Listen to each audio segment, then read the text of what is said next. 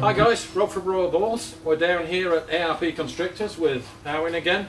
About halfway through the hatchling season, about 30 clutches have hatched and about 30 clutches still in the incubator. So we're going to have a look at some baby snakes. You don't want to hear us any longer, so let's get after it.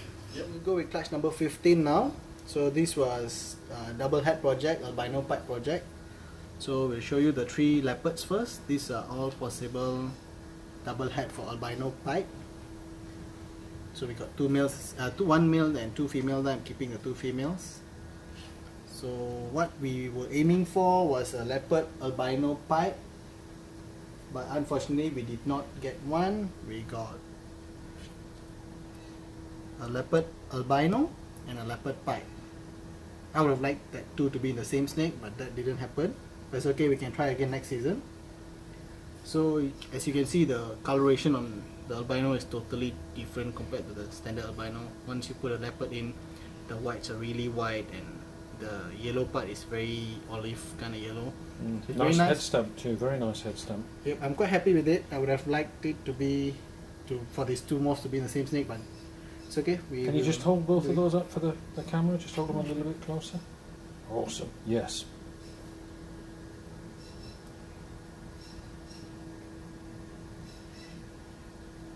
Very nice. I'll just put the pipe back first. This is a girl. She's very nice. Very pretty. Beautiful. Yeah. So we'll move on with the next clutch because we've got quite a number of stuff to show today.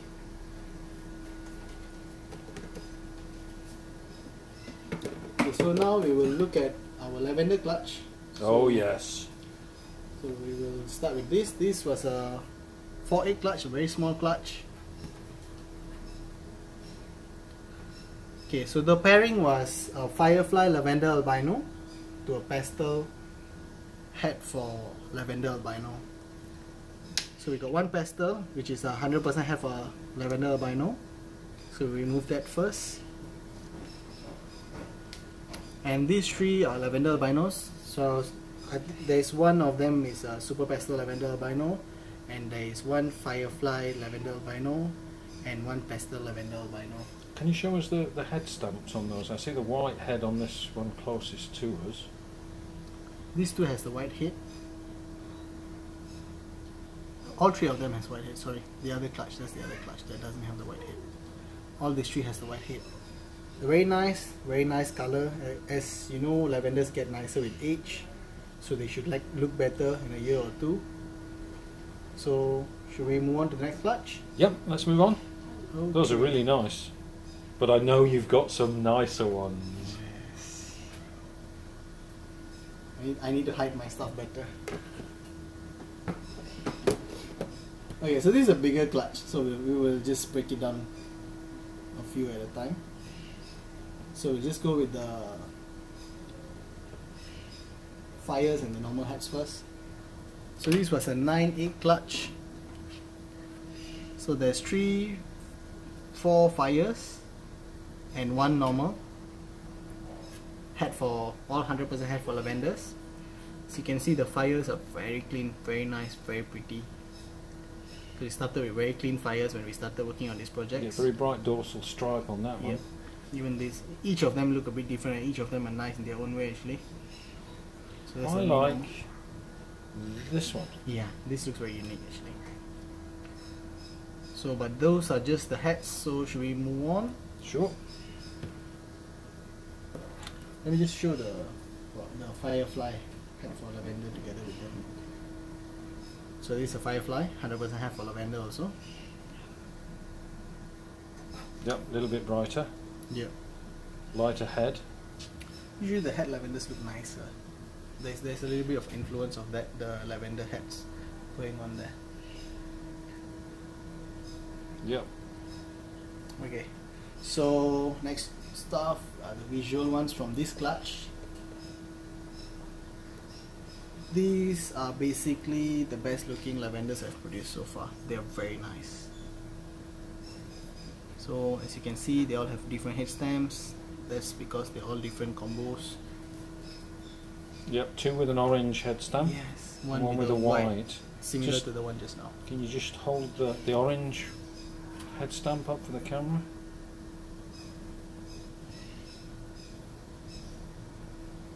It's moving around. Yeah, but that's good. Awesome.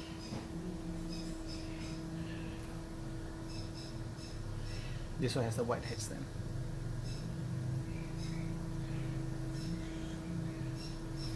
These are nice. These are very nice. They are very nice, yes. So we should move on to the next clutch. Yes, still lots to get through. Yep.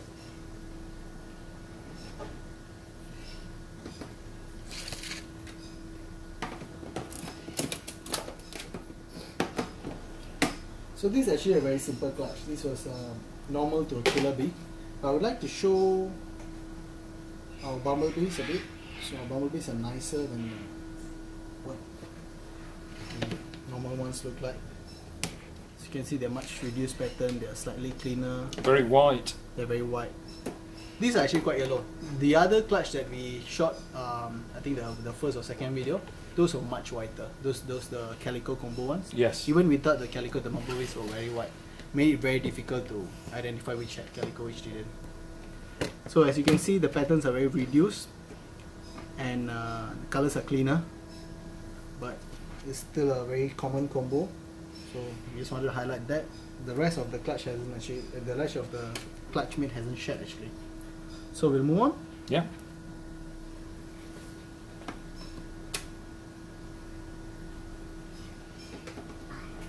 Okay, so this clutch actually has gone into shed, but I still wanted to show because I think they're cool. Slightly in shed, they're not very deep in shed. This was a GA Shy Pastel Mojave to a pastel female. So see, that's a GA Shy Pastel Mojave, same as the father, and that's a Super Pastel Mojave.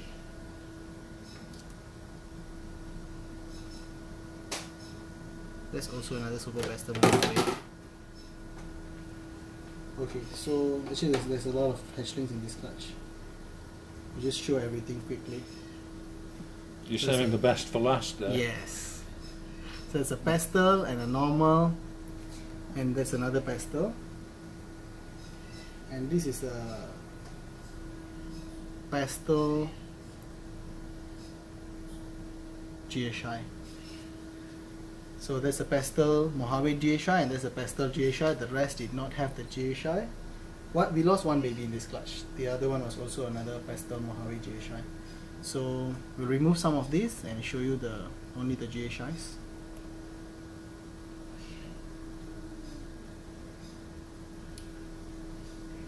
Okay, this is my favorite from the clutch. So pastel GA Shy, pastel Mojave GA Shy, super pastel Mojave GA Shy. Oh boy. Let me bring it up a bit nearer. Yeah. This is nice. That is a very nice snake. And you can see everything visual, that the whole super pastel and everything. Yes. So as you can see, when we added a pastel into the GA Shy Mojave, the dorsal line just broke off completely. Even my other male doesn't have the dorsal stripe. But once we put another pastel into there, the dorsal stripe is back there. Yeah. I think it's very nice. This is actually one of my favorite snakes that I've hatched so far this season. Super Pastel GHI Mojave. Yes. Wow.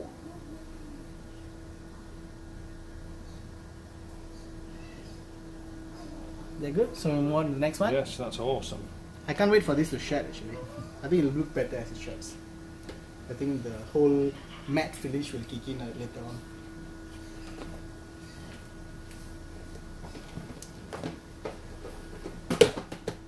So this is another leopard clutch. So as usual, we start with the lower end ones. That's a pastel, and that's a spider Mojave. Let me just show you a bit of head stamps and stuff.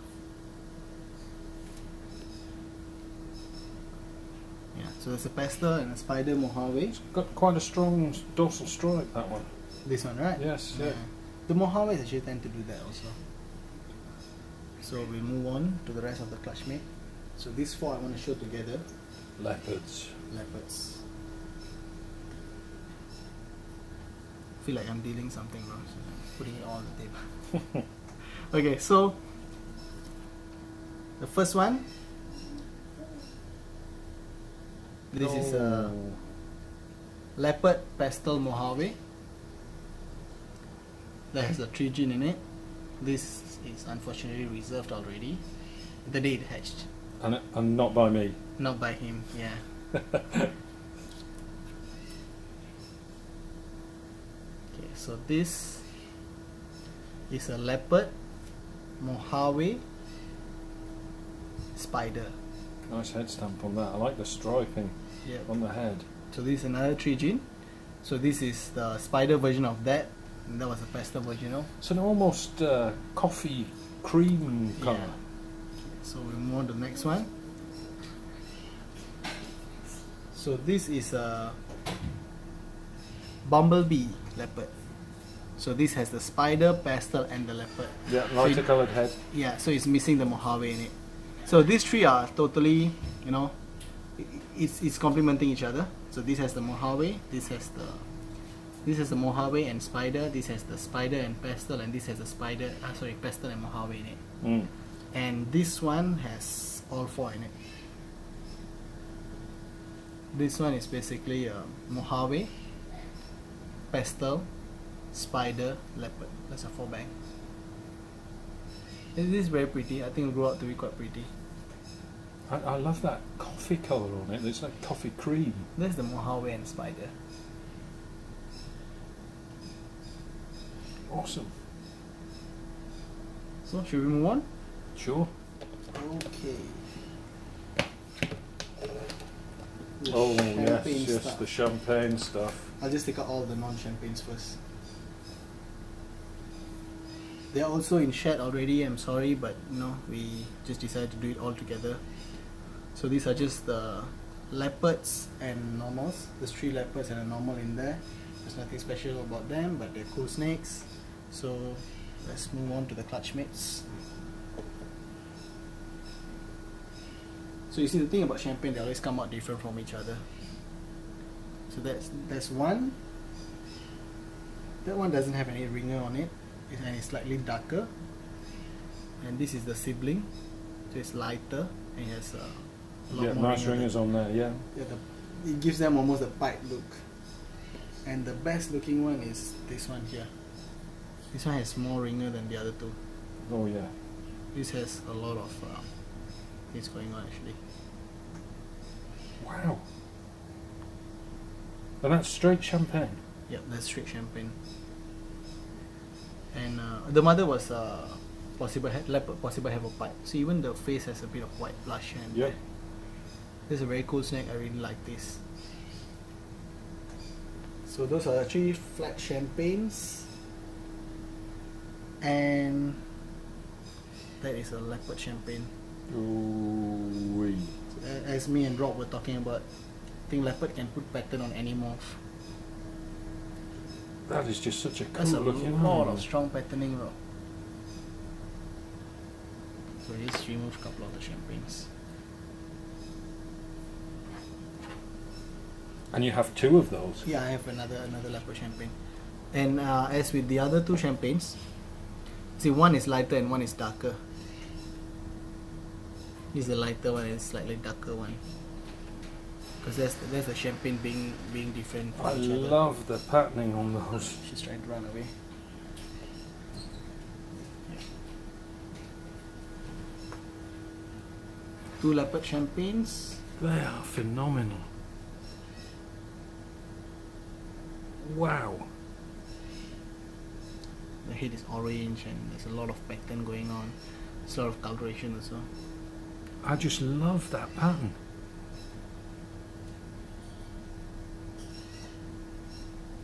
And they have strong dorsal stripes also. The leopard and champagne go really well together. Both really strong genes. Yeah. one just wipes everything out, the other one just enhances Puts it back again. Yeah, so that's what you get when you do that. There's a champagne and a leopard champagne. I like the ringer on this first. It's very clean, white.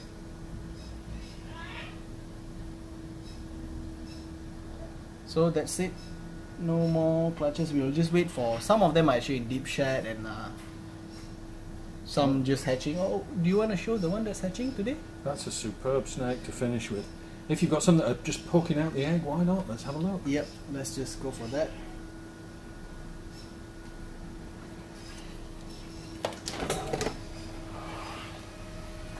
You left yourself just enough room there. Yes.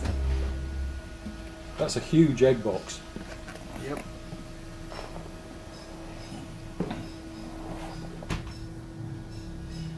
So I don't know how to show this. Okay, let me just do this. Okay. I want to just hold this up for the viewers so that you can see sure. the size of this egg box. That is amazing. How many eggs in there? There is about, let me see.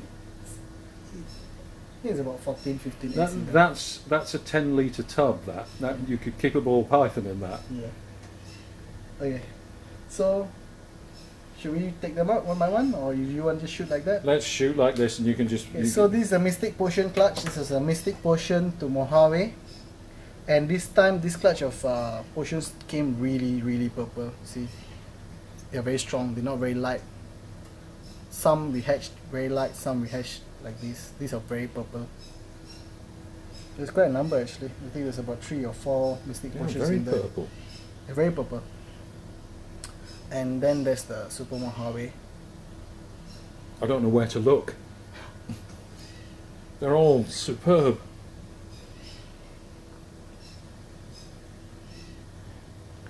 So they're hatching up, so we will...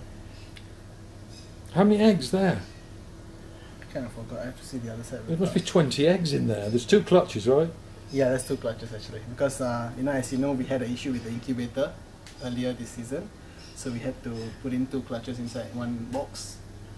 But yeah, they're both hatching on the same day anyways. And it's not a recessive project or anything, so I think it's good. Awesome. We never do this, we try to avoid this, we don't like putting different clutches together. But at this time we were quite desperate at that point. We didn't have enough incubation space. We were building up the new incubator. Some haven't hatched, some are still in the egg. But these are very purple actually. These are very purple.